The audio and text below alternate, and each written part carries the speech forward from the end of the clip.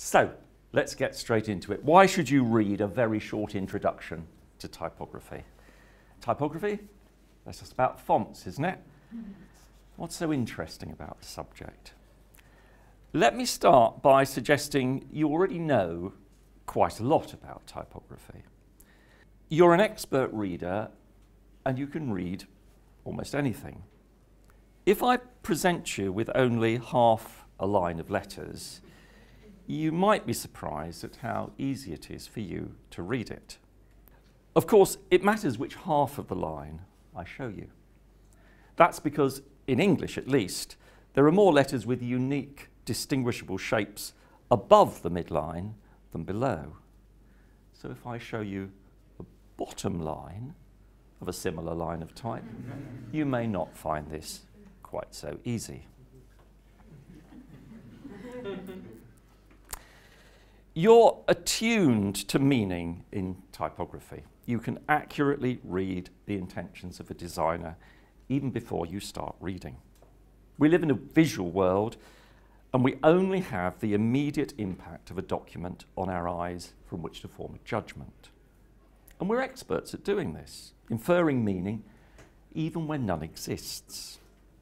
Recent research into readers' responses to different typographic and layout conventions has drawn out some of the rhetorical associations readers make when confronted with unfamiliar documents.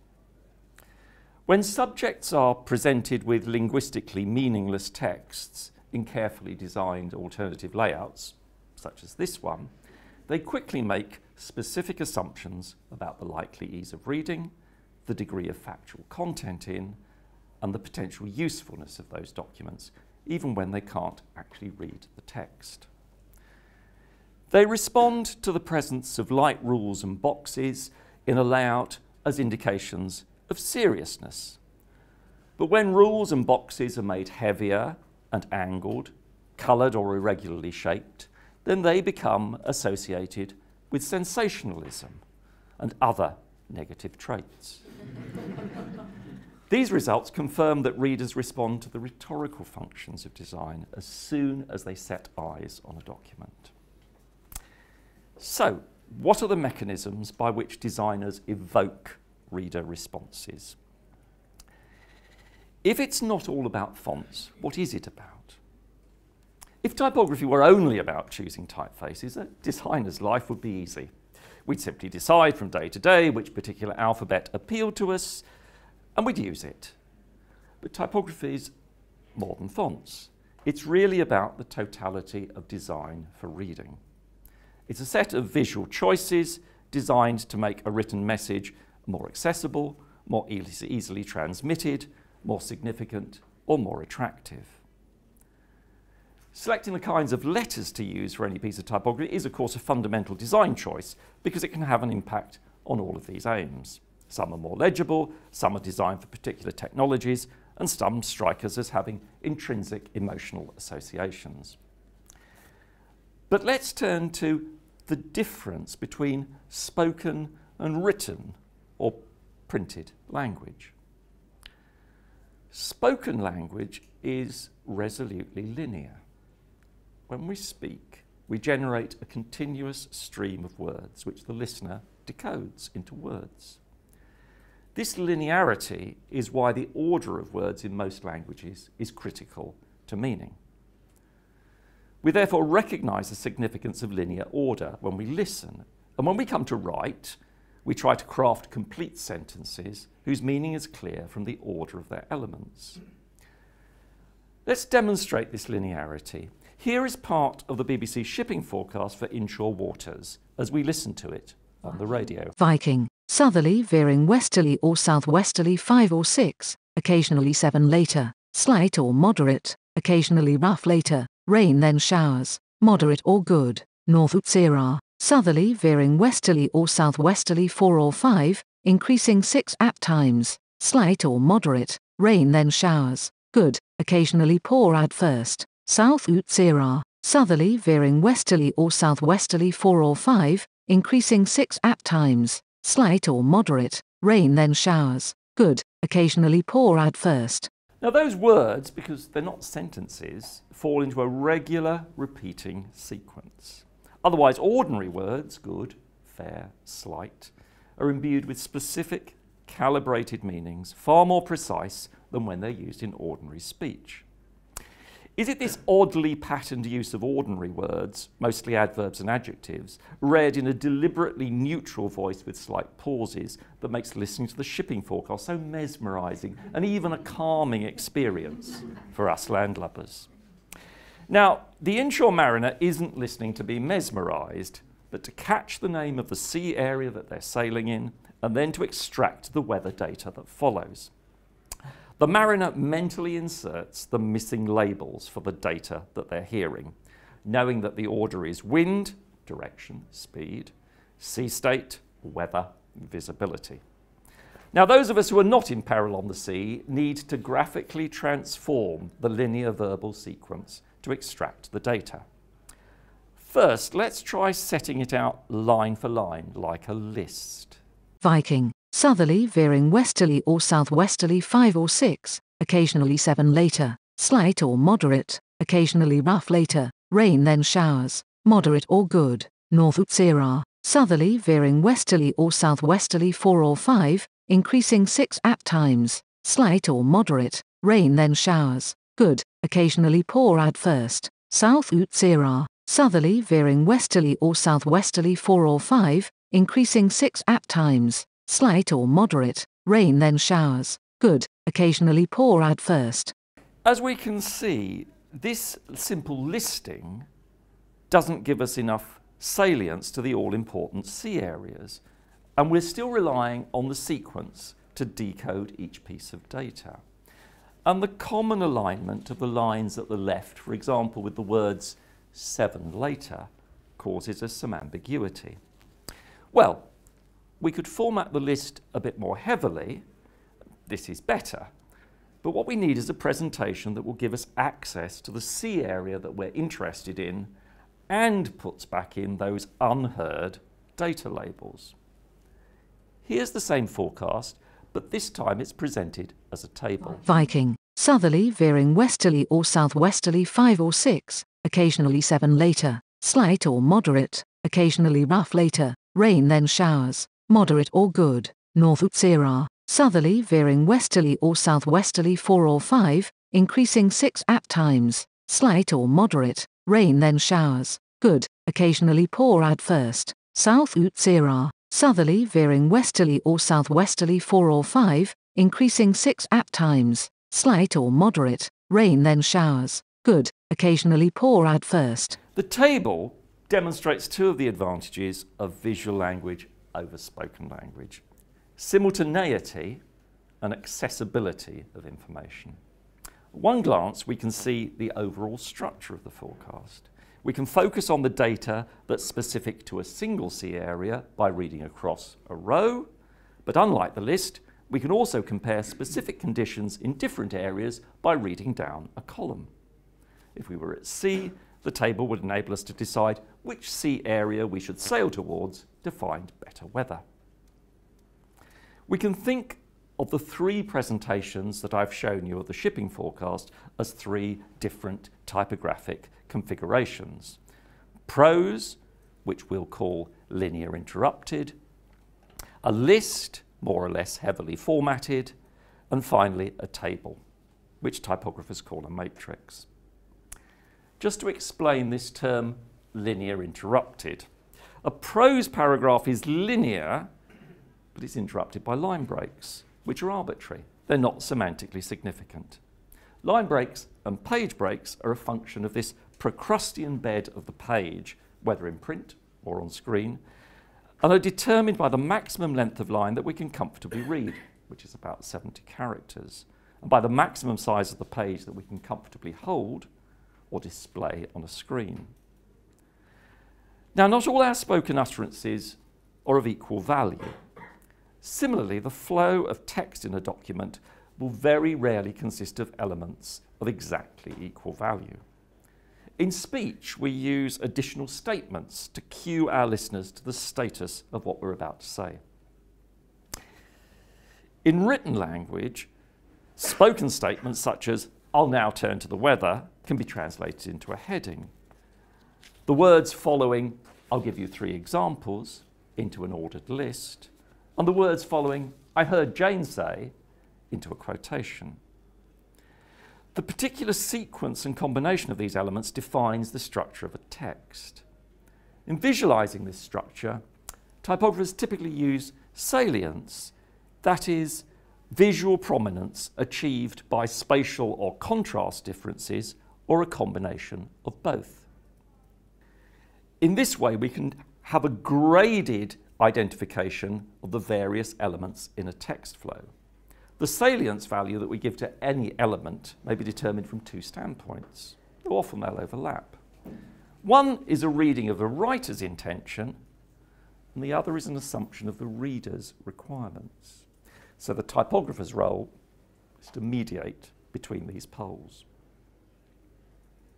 There may be external determinants on how salience is implemented, such as technical limitations. You might not have colour available, or there might be genre or house style conventions. A publisher might require that a publication has to match an existing design template or style sheet. In the 1920s, Gestalt psychologists set out principles of perception that explained why many conventional typographic presentations of hierarchy work. And in doing so, they validated a lot of tacit craft knowledge. Put simply, their essential thesis was that we perceive the whole as different from the sum of the parts. We perceive relationships between elements as well as the features of individual elements. In thinking about hierarchy, the most relevant Gestalt principles are the similarity principle, which I'm demonstrating here. You're grouping, I'm sure, the yellow blobs into a little yellow rectangle within the big blue rectangle, because you can see that they're more similar to each other than they are to the blue blobs. And there's also the proximity principle. So the first similarity tells us that we group things that resemble each other and share similar characteristics and properties. The proximity principle tells us that we perceptually group objects on the basis of their nearness to each other. Elements that are close together are perceptually grouped together, all other things being equal. And these 2 principles can be used separately or more powerfully together.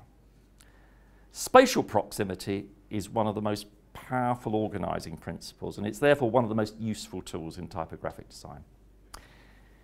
If headings are closer to the text that follows them than they are to the text above, then the meaning and their connection to the following text will be reinforced.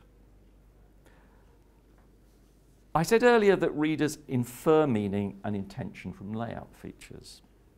So how do typographers think about layout? Layout's the arrangement of material on a page or screen that articulates the text that we're reading. Layout is a recognition that we read different parts of a document differently. The earliest form of the book supported particular kind of reading where memorizing the text in order to recall it verbatim was paramount. This allowed an almost linear visual presentation with little, if any, spacing between words and paragraphs that was close to a continuous linear quality of speech. This was appropriate when the clergy, who were the main producers and users of books, read a small number of books at a slow pace.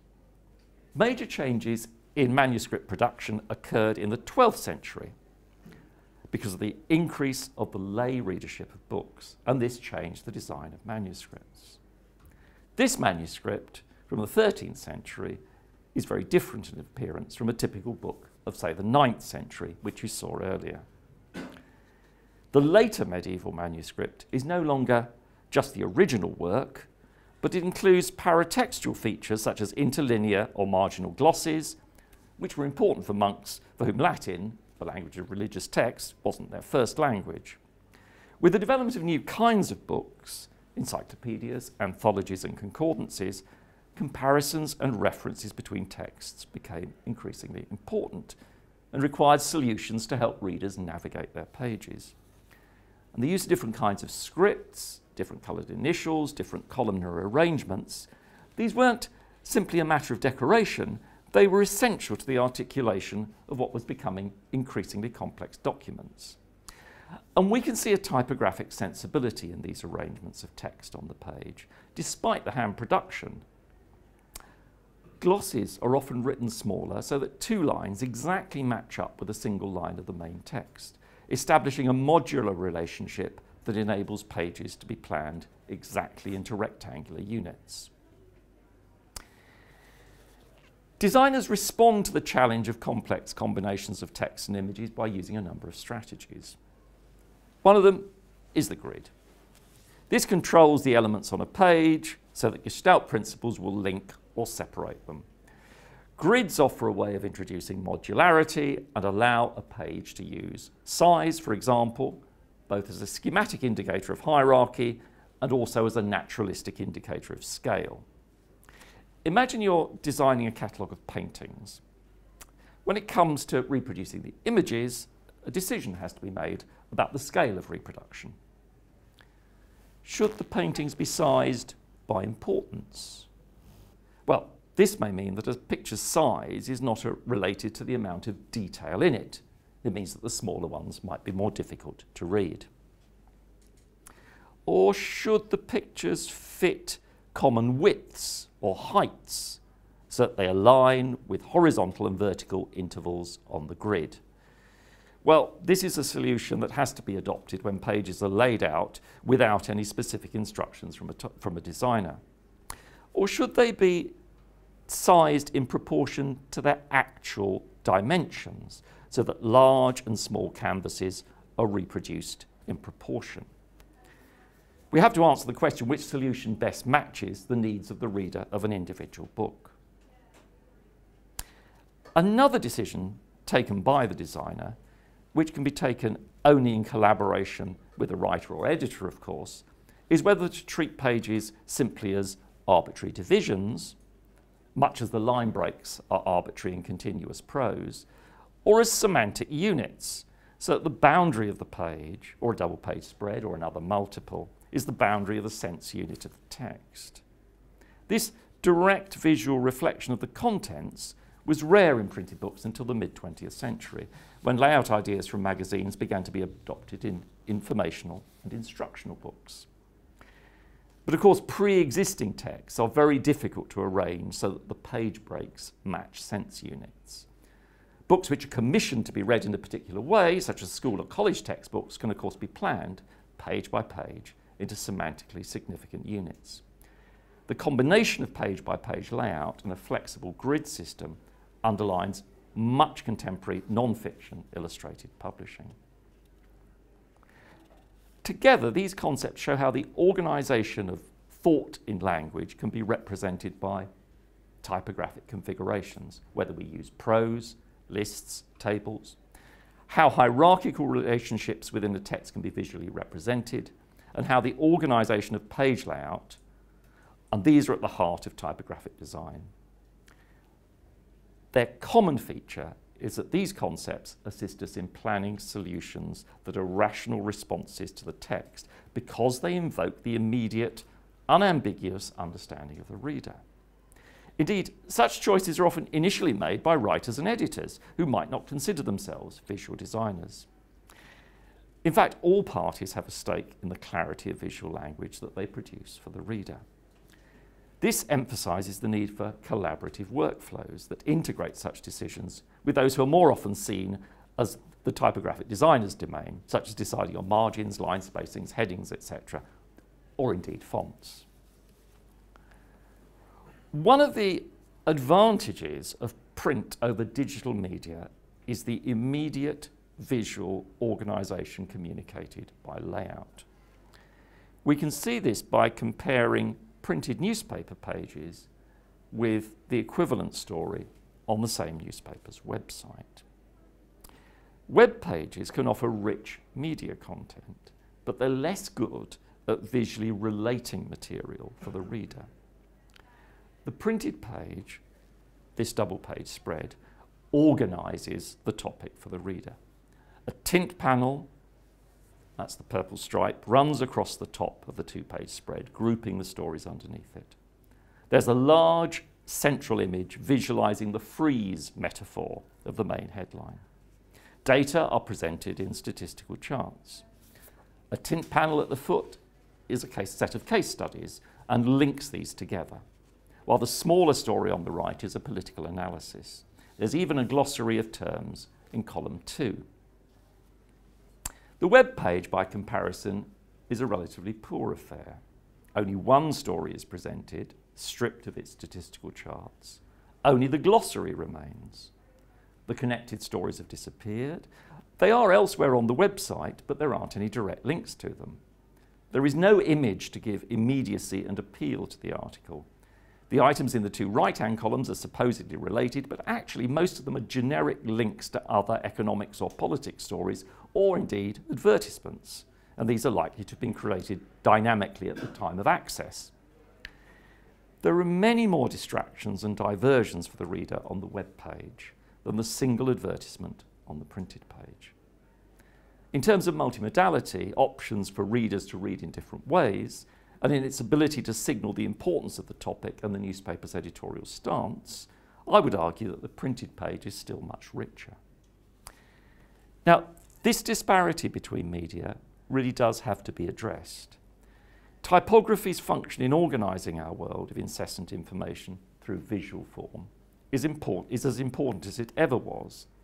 Unfortunately, it's much more widely taught, understood and appreciated now that the tools of typographic production and design are in so many hands. The challenges for the techniques of screen-based typography to advance in areas where print is still fully functional. The challenge for print is to retain its functionality and appeal. Print isn't dead as a way of supporting focused, considered reading, but it is dying as a means of distributing information that needs to be consumed rapidly. Instead of a single print version, the Washington Post now has many variants for computers with different screen sizes, for tablets, and for phones. And all of these are available globally, instantly. Each manifestation requires a modulated typographic approach that suits the publication's contents to the reader's particular needs, maximising the efficiency of the device that they're reading it on. And yet all these versions have to be bound together by typographic branding and house style to confirm to readers that they are indeed holding the Washington Post in their hands. Printing has moved on from initially reproducing the look of manuscripts to embrace new forms. That's what it's done over the centuries.